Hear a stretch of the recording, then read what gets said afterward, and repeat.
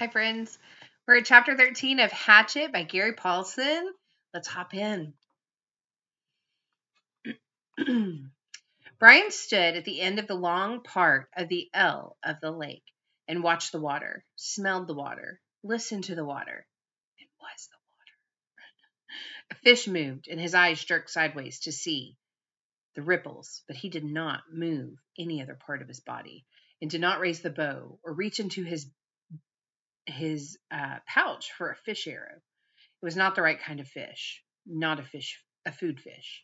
The food fish stayed close in the shallows and did not roll that way, but made quicker movements, food movements. The large fish rolled and stayed deep and could not be taken, but it didn't matter. This morning, he was not looking for fish. Fish was the light meat, and he was sick of them. He was looking for one of the foolish birds. He called them fool birds. And there was a flock that lived near the end of the long part of the lake. But something he did not understand had stopped him, and he stood, breathing gently through his mouth to keep silent, letting his eyes and his ears go out to do the work for him. It happened this way. It happened before this way. Something had come into him from outside to warn him, and he had stopped. Once it had been the bear again. He had been taking the last of the raspberries, and something came inside and stopped him. And when he looked where his ears said to look, there was a female bear with cubs.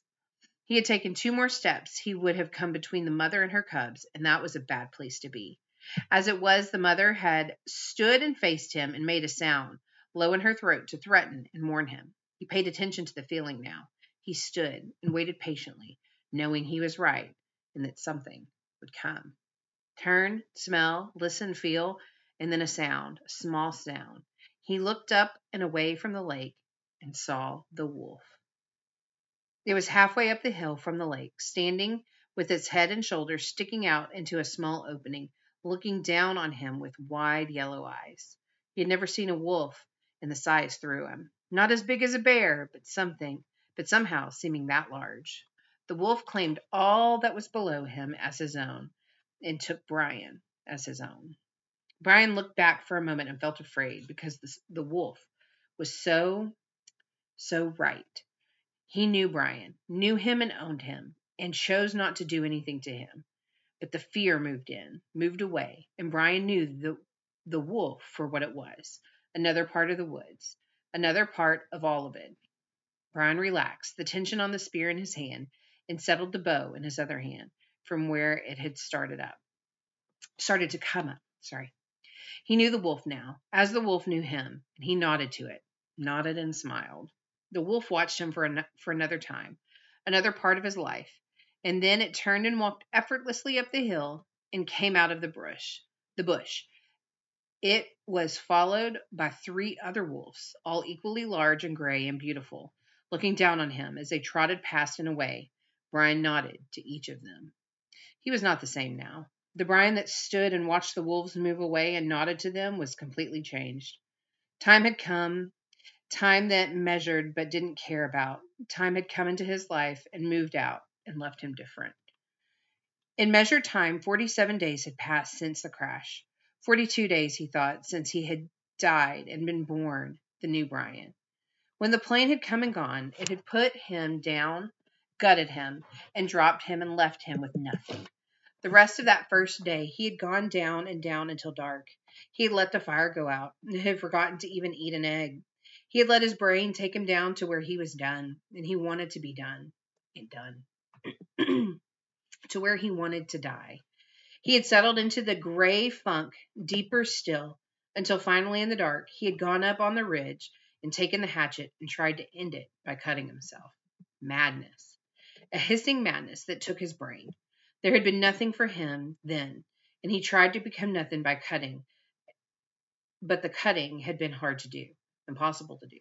And he had at least fallen to his side, wishing for death, wishing for an end, and slept. Only he didn't sleep. His eyes closed and his mind open, he laid on the rock through the night, laid and hated and wished for it to end, and thought of the word cloud down through that awful night.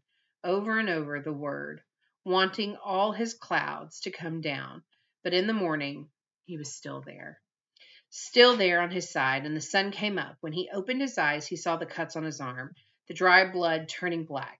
He saw the blood and hated the blood, hated what he had done to himself.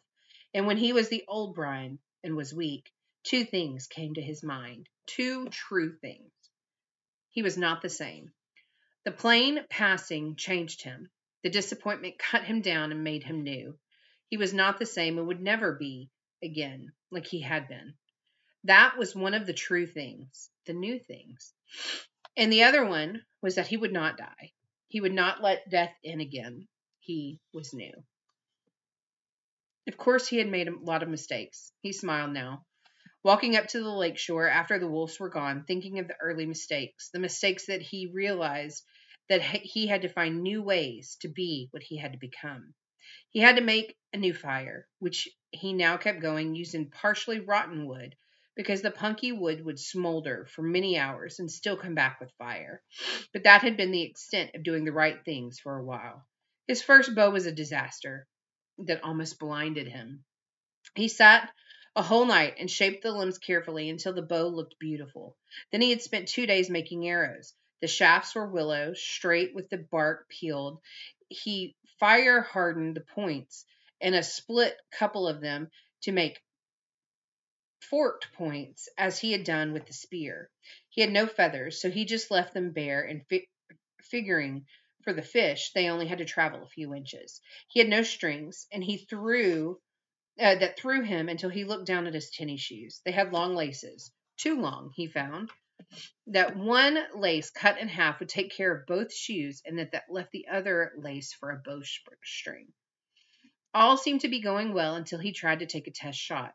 He put an arrow into the string, pulled it back to his cheek, pointed it at a dirt hummock, and at that precise instant, the bow wood exploded in his hand, sending splinters and chips of wood into his face. Two pieces actually stuck into his forehead just above his eyes. They had only been slightly lower. It would have blinded him. 2 stiff mistakes.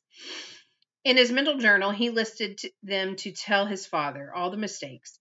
He had made a new bow with slender limbs and more fluid, gentle pull, but could not hit the fish, though he sat in the water and was, in the end, surrounded by a virtual cloud of small fish. It was infuriating. He would pull the bow back and set the arrow just above the water, and when the fish was no more than an inch away, he would release the arrow, only to miss. It seemed to him that the arrow had gone right through the fish again and again, but the fish didn't get hurt. Finally, after hours, he struck the arrow down in the water, pulled the bow, and waited for a fish to come close. While he waited, he noticed that the water seemed to make the arrow bend or break in the middle. Of course, he'd forgotten that water refracts, and bends the light. He learned that somewhere in some class. Maybe it was biology. He couldn't remember. But it did bend the light. And that meant the fish were not where they appeared to be. They were lower, just below, which meant he had to aim just under them. He would not forget his first hit. Not ever. A round-shaped fish with golden sides as gold as the sun, stopped in front of the arrow. He aimed just beneath it, at the bottom edge of the fish, and released the arrow, and there was a bright flurry, a splash of gold in the water. And he grabbed the arrow and raised it up, and the fish was on the end, wiggling against the blue sky.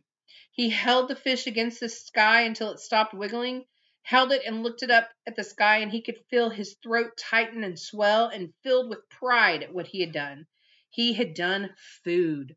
With his bow and arrow fashioned by his own hands, he had done food and found a way to live. The bow had given him this way, and he exulted in it. The bow, the arrow, and the fish, and the hatchet in the sky. He stood and walked from the water, still holding the fish and the arrow and the bow against the sky, seeing them as they fit in his arms, as they were a part of him. He had food. He cut a green willow fork and held the fish over the fire until the skin crackled and peeled away. Then the meat inside was flaky, moist, and tender. He picked it off carefully with his fingers, tasting every piece, mashing them in his mouth with his tongue to get the juices out of them. Hot, steaming pieces of fish.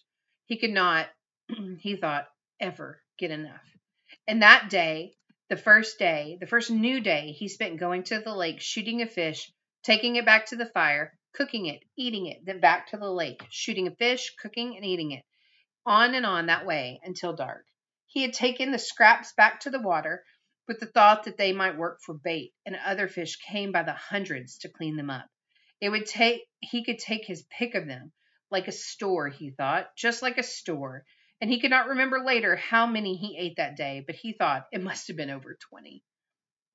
It had been a feast day, his first feast day, in celebration of being alive in the new way he had of getting food. By the end of that day, it became dark, and he lay next to the fire with his stomach full of fish and grease from the meat smeared around his mouth. He could feel a new hope building in him. Not hope that he would be rescued, that was gone, but hope in his knowledge, hope in the fact that he could learn to survive and take care of himself. Tough hope, he thought that night. I'm full of tough hope. 14. Mistakes. Small mistakes could turn into disasters. Little funny mistakes could snowball, so that while you were still smiling at the humor, you could find yourself looking at death. In the city, he made a mistake. Usually, there was a way to rectify it, to make it all right. If he fell on his bike and sprained his leg, he could wait for it to heal. If he forgot something at the store, he could find other food in the refrigerator. Now, it was different. Shh. And also quick. Also incredibly quick. If he sprained his leg here, he might starve before he could get around. Oh my Lord, Kaiser. Sorry. If he sprained his leg here, he might starve before he could get around again. If he missed while he was hunting, or if the fish moved away, he might starve. If he got sick, really sick, so he couldn't move, he might starve. So sorry. Kaiser. Okay, sit down. Mistakes. Early in the new time, he had learned to learn the most important thing, the truly vital knowledge that drives all creatures in the forest. Food is all. Food was simply everything. All things in the woods, from the insects to the fish to the bears, were always looking for food. It was the great and single driving influence in nature, to eat. All must eat. By the way he learned it, it almost killed him. His second new night, stomach full of fish and fire smoldering in the shelter, he had been sound asleep when something, he thought later it might be the smell that had awakened him. Near the fire, completely unafraid of the smoking coals and completely unafraid of Brian, a skunk was digging where he had buried the eggs. There was some sliver of a moon, and in the faint pearl light he could see the bushy tail with the white stripes down his back. He had nearly smiled. He did not know how the skunk had found the eggs. Some smell, perhaps, some tiny fragment of a shell had left a smell, but it looked almost cute, like its little head was down and its little tail was up as it dug, kicking sand back. But those were his eggs, and not the skunk's. And half smile had quickly been replaced with fear that would lose his food, and he grabbed a handful of sand and thrown it at the skunk. Get out of here. He was going to say more silly human words, but in less than half a second, the skunk had snapped its rear end up, curved its tail over, and sprayed Brian with a direct shot aimed at his head from less than 4 feet away. In tiny confines of the shelter, the effects were devastating. The thick, sulfurous, rotten odor filled the small room, heavy, ugly, and stinging. The corrosive spray hit his face and smeared into his lungs and eyes, blinding him. He screamed and threw himself sideways, taking the entire wall off the shelter, screamed and clawed out of the shelter, and ran to the shore of the lake, stumbling and tripping. He scrambled into the water and slammed his head back and forth, trying to wash his eyes, slashing the water to clear his eyes. 100 funny cartoons he had seen about skunks. Cute cartoons about the smell of skunks. Cartoons that laugh at and joke about. But when the spray hit, there was nothing funny about it. He was completely blind for almost 2 hours. A lifetime. He thought he might be permanently blind or at least impaired, and that would have been the end. As it was the pain in his eyes that lasted for days, bothered him after that for at least 2 weeks. The smell in the shelter, in his clothes, in his hair was still there now, almost a month and a half later. He nearly smiled. Mistakes. Food had to be protected. While he was in the lake, trying to clear his eyes, the skunk went ahead and dug up the rest of the turtle eggs and ate every one.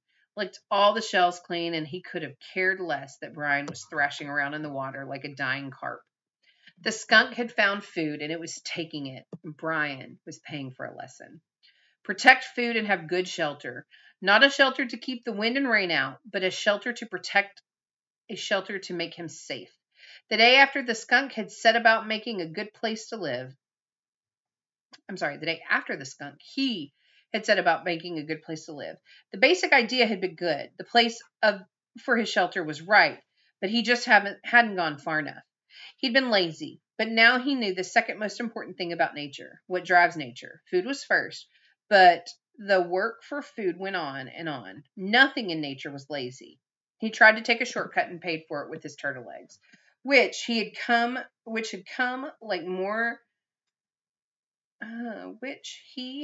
to like more than chicken eggs from the store. They had been fuller now somehow and had more depth to them. He set about improving his shelter by tearing it down. From dead pines up the hill, he brought down heavier logs and fastened several of them across the opening, wedging them at the top and burying the bottoms in the sand. Then he wove long branches in the same through them to make a truly tight wall, and still not satisfied, he took thinner branches and wove those into the first weave. When he was finished, he could not find a place to put his fist through. It held together like a stiff woven basket. He judged the door opening to be the weakest spot, and here he took special time to weave a door of willows in so tight a mesh that no matter how a skunk tried, or a porcupine, he thought, looking at the marks on his legs, it could not possibly get through. He had no hinges, but arranged some cut-off limbs at the top of the right way. He had a method to hook the door in place. And when he was in, the door was hung, he felt relatively safe. A bear or something big could not get in by tearing at it, but nothing small could bother him, and the weave of the structure still allowed the smoke to filter up through the top and out. All in all, it took him 3 days to make the shelter, stopping to shoot fish and eat as he went, bathing 4 times a day, trying to get the smell from the skunk to leave. When his house was finally done right, he turned to the constant problem, food. It was all right to hunt and eat. It was all right to hunt and eat, or fish and eat. But what can happen if he had to go for a long time without food? What happened when the berries were gone and he got sick or hurt? Thinking of the skunk, laid up temporarily. He needed a way to store food, a place to store it. He needed food to store. Mistakes. He tried to learn from the mistakes. He couldn't bury food again. Couldn't leave it in the shelter because something like a bear could get in it right away. It had to be high and safe. Above the door to the shelter, up on the rock face about 10 feet, was a small ledge that he could make a natural storage place, unreachable to animals, except that it was unreachable to him as well. A ladder, of course. He needed a ladder, but he had no way to fashion one, nothing to hold the steps on, and that, oh my gosh, your hair is getting in my nose. Sorry. But he had no way to fashion one, nothing to hold the steps on, and that stopped him until he found a dead pine with many small branches sticking out. Using his hatchet, he chopped the branches off so they stuck out 4 or 5 inches up along the log. Then he cut the log off about 10 feet long and dragged it down to his shelter. It was a little heavy, but dry, and he could manage it. And when he propped it up, he found he could climb to the ledge with ease, though the tree did not roll from side to side a bit as he climbed. His food shelf, as he thought of it, had been covered with bird manure, and he carefully scraped it clean with sticks. He had never seen birds there, but that was probably because the smoke from his fire went straight across the opening, and they didn't like smoke. Still, he had learned and took time to weave a snug door for the small opening with green willows, cutting it so it jammed in tightly. And when he finished, he stood back and looked at the rock's face, his shelter below and the food shelf above, and allowed a small bit of pride to come in. Not bad, he thought. Not bad for someone who used to have trouble greasing the bearings on his own bicycle. Not bad at all. Mistakes. He had made a good shelter and food shelf, but he had no food except for fish and the last of the berries. And the fish, as good as they were, they still as good, and the fish, as good as they still tasted then, were not something he could store. His mother had left some salmon out by mistake one time, and they went to an overnight trip to Cape Hesper to visit relatives. And when then they got back, the smell filled the whole house, and there was no way to store fish. At last, he thought, no way to store them dead. But he looked at the weave of his structure and a thought came to him. And he moved down to the water. He had been putting the waste from the fish back into the water, and the food had attracted 100 new ones. I wonder. They seemed to come easily to the food, at least the small ones. He had no trouble now shooting them, and had even speared one fish in his old fish spear now that he knew to aim low. He could dangle something in his fingers, and they came right up to it. It might be possible, he thought. It might be possible just to trap them, to make some kind of pond. To his right, the base of the rock bluff, there were piles of smaller rocks that had fallen from the main chunk. Splinters and hunks from the double fist size of some as large as his head. He spent an afternoon carrying rocks to the beach and making what amounted to a large pen for holding live fish. 2 rock arms that stuck out 15 feet into the lake and curved together at the end. Where the arms came together, he left an opening about 2 feet across, and then he sat on the shore and waited. When he had started dropping the rocks, all the fish had darted away. But his fish trash pile of bones and skin and guts was in the pond area, and the prospect of food brought them back. Soon, in under an hour, there were 30 or 40 small fish in the enclosure, and Brian had made a gate by weaving small willows together into a fine mesh and closed them in. Fresh fish, he yelled. I have fresh fish for sale. Storing live fish to eat later had been a major breakthrough, he thought. I wasn't just keeping from starving. I was going to try to save ahead, think ahead. Of course, he didn't know then how sick he would get of fish.